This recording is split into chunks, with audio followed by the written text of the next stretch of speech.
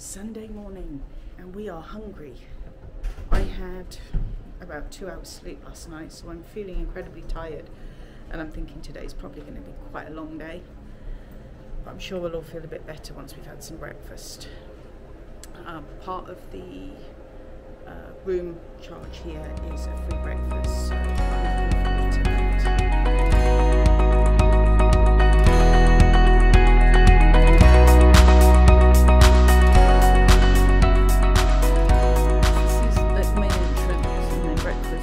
This little room here. Oh, Rich is stopping at the coffee, he's not going any further, but there's coffee. Let's have a look what's over here. So we've got some muffins and some bagels and some fruit, and then the pancake maker, and then hot food. I guess they're going to be replacing this. We've got potatoes and sausage patties. I'm guessing that one is egg. Oh no, scrambled egg and omelettes. And some cereal and some juices and milk and yogurt. Well, we're sat down. So far breakfast has proved to be a bit of a disaster.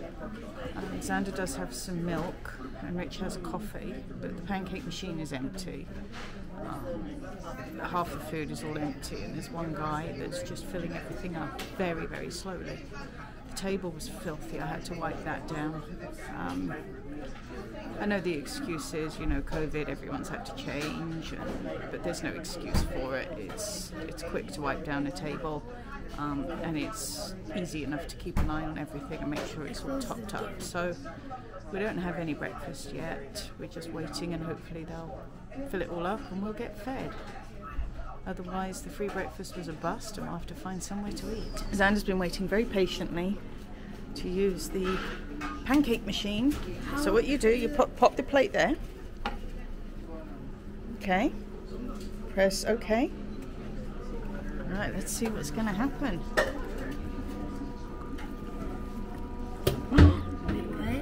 You see it? Ew.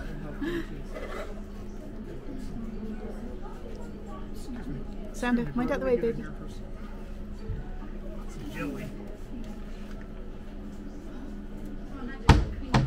Oh, that's in the... Yeah. Is it squished? Can you see it? Oh, there's another one. I'm getting 2 pancakes. You're getting 2 pancakes. Sweet. Let's come over this end. Where is it? It's right there.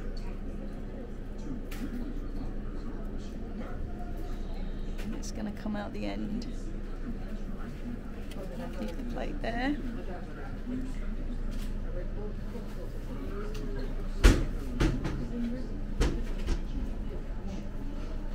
There we go. It's not bending. Is it supposed to bend? Yes. Oh, like it's doing now. Oh, okay. There you go. There's a pancake. The moment of truth. How are your pancakes made with the, what are we calling the machine? Pancake pooper. The pancake pooper machine. Of course, farts. It farts. Fart. Yeah. It farts out pancakes, apparently. And it pees so. You're gross. You are so gross. So I'm feeling a little bit happier now. We obviously hit the breakfast at completely the wrong time. So they're in the process of restocking. So I've had sausage and egg and a toasted English muffin. I'm now toasting a bagel, and I'm going to have bagel and cream cheese. Xander is on his 2nd round of pancakes. These pancakes are huge. They're like twice the size of the last lot he just had. Be interesting to see if he actually eats them. And Rich tucked into a sausage sandwich and egg, and even had a banana. So And toast. And toast. So with honey. So we're taking full advantage. So yeah, the breakfast has kind of redeemed itself a little bit. We are all checked out. Got all our bags. It was quite easy actually. You can check out online. But when you come down into the reception area, there's a little bucket to put your key cards in, and the dude there just asked for your room number. I said, do I need to check out online? He said, nope, you're all checked out, so that was easy. Just loading the car up. It's a little bit cloudy, a little bit sunny, definitely a lot cooler here than it is at home. And you can also feel the humidity in the air, so it'll be an interesting few days, I should think, going up into the mountains. So we'll see what the temperature's going to be like once we get there. We're finally off the I-10. We're on the 70? 70, US 70. US 70. We're in Las Cruces, New Mexico, and one thing that is very apparent is that we're not in the desert anymore. It's certainly a lot greener here than it is at home, which makes a really refreshing change.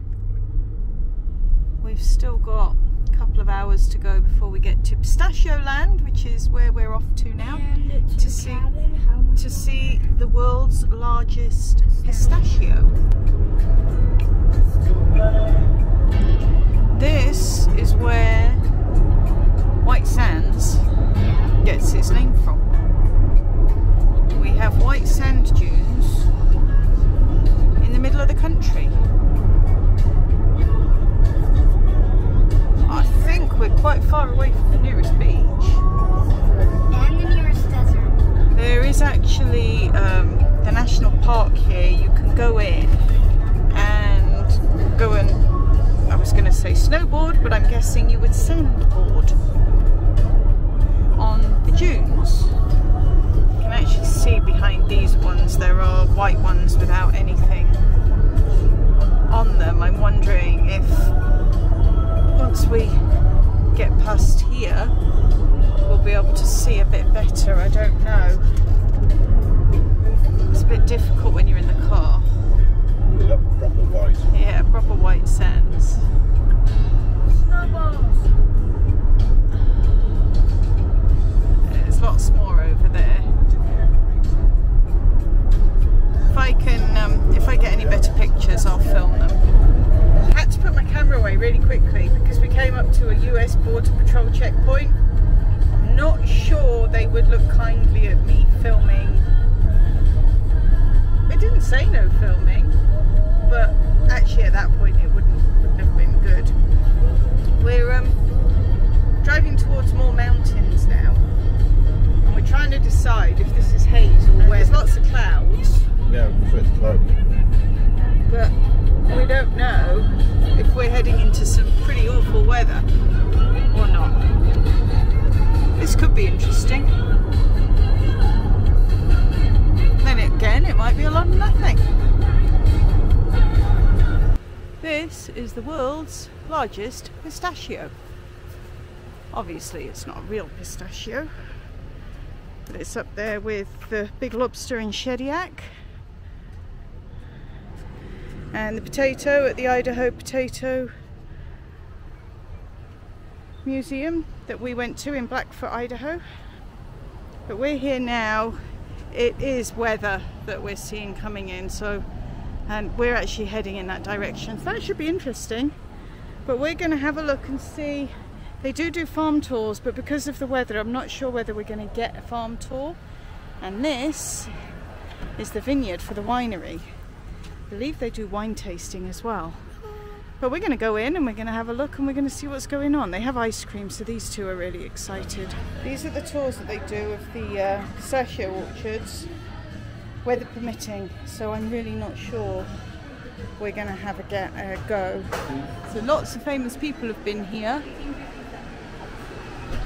Daryl from The Walking Dead, Ozzy Osbourne, Larry the Cable Guy. Here are all the pistachios, roasted and salted, red chili, green chili, lemon lime, garlic, ranch and spicy ranch, bacon ranch, habanero limon.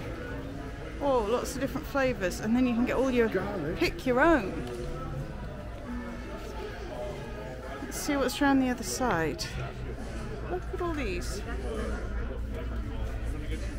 bags and bags of pistachios. Oh, pecan oil.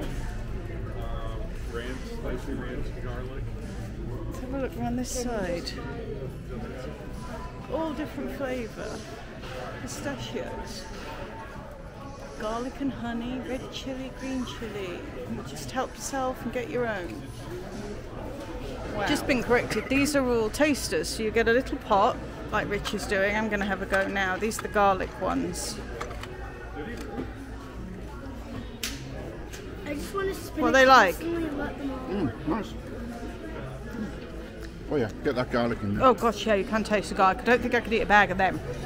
I have a little tub of garlic and honey that I'm going to try.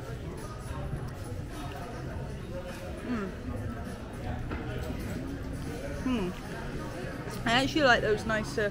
They're nicer than the garlic ones.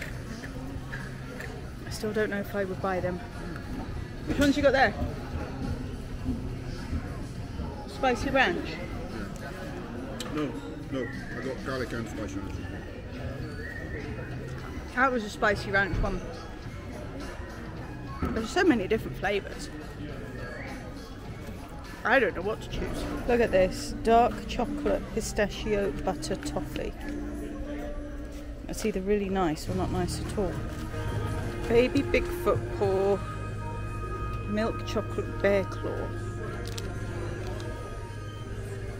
I'm not sure I'd pay $7 for that.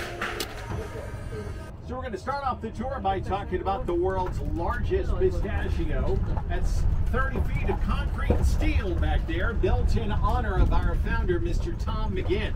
Tom led a very long, very productive life, but passed away back in 2007. Aww. There's a couple of you that wanted to play, so thank you for audience participation. About a year after Tom's passing, his son Tim, my best friend of 40 years, was trying to think of some way to honor his dad, who had created all of this vast expanse.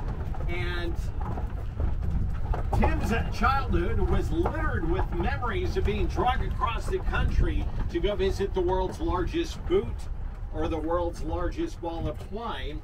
And he figured that a roadside monument would be the easiest way to honor his dad. We've got 95 acres of trees and about 13,000 trees to my left, in front of us, and on the other side of the vineyard.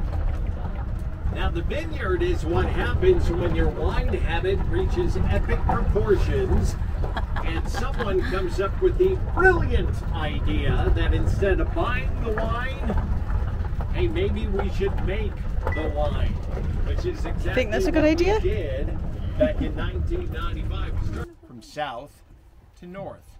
So you want all of your pollinators to be over here to spread all of their pollen this way. All right? You have 3 layers to it. You have a very thin skin or hull, H-U-L-L. You've got the shell, and then of course the goodie that's on the inside, which is what everybody wants. You've got the nut meat. Now, when pistachios first start showing up on the trees here, they're very tiny, black, and sticky. And that's how they capture the pollen being blown around the breeze from the male trees. Now, obviously, as you can see, they don't stay tiny and black and sticky. They get larger and change colors from black to purple, and you can still see some of the purple right there. From purple to green, green to yellow. And when they are ready to come off of the tree, no kidding, they will turn a bright pink. Mother Nature's little neon sign that says, hey, we're ready, come get us. Now, all right. Now I want you to take this. I have picked this off of the tree. Go ahead and take that. Now, go ahead and smell that. All right. Now, everybody thinks it smells like different things. Now, I'm going to go ahead and take that back from you. Wonderful. I'm going to get it. My wife is very much into these things called wallflowers from back. It smells like lavender. Lavender? Okay. What about you? Like tree sap, okay?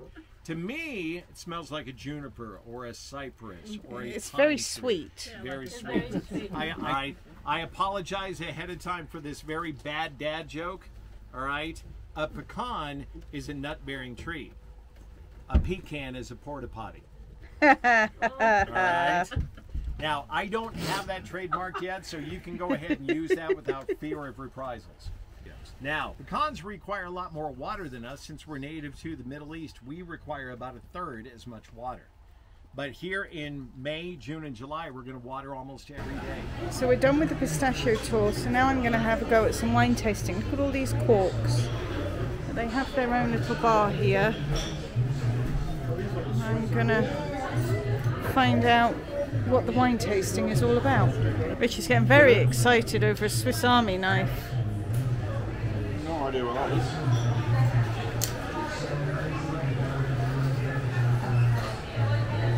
They got all sorts of gadgets and gadgets and gizmos. Gadgets and gizmos. I haven't had any wine yet. Sorry. I've just done some wine tasting at the Riena Blanca winery. You get to taste 4 wines. I chose the Alamogordo Red, the Sangiovese, the Sweet Clarissa, and the Outlaw Red.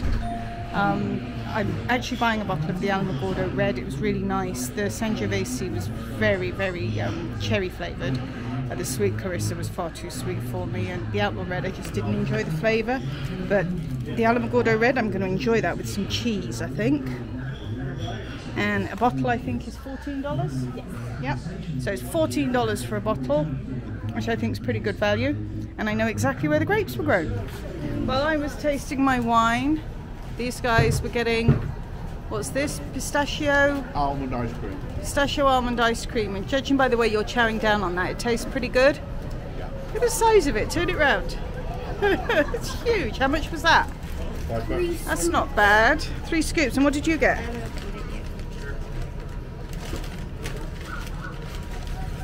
Just a small cookie? Yeah, just a tiny sample. Oh, okay. So, all in all, this has passed a couple of hours. If ever you're in Alamogordo, I'd recommend it. It's a neat little place to go. Just letting Rich eat his ice cream because I don't think you want to drive and eat ice cream at the same time. Certainly not in his new car. And I've got my bottle of wine that I'll be cracking into later on today. What I found really interesting is she said they're not as chilled as they should be, and they're red wines. We always put our red wine in the fridge at home. A lot of people would go, oh, but that's how we drink it. And as far as I'm concerned, wine is what you make it, whether you like it or you don't like it. It doesn't matter what the cost is or whether you drink it cold or warm or what. So we're gonna, well, I don't know, Xander's not eating his cookie. Are you okay? I know, but you've not even had a bite of it. Well, apparently he has had a bite of it. But we're going to let these guys finish their food, and then we're going to Maybe my cookie head on up into the hills and see what the weather does to us. We have arrived at our cabin, and this is the view that has greeted us.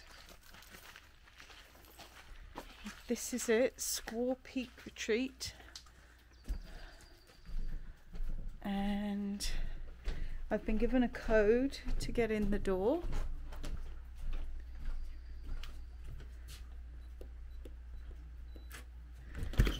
That's it, we're in. Wow, this is nice. Wow, so you come in, you've got this beautiful living area. Look at those views. That is spectacular.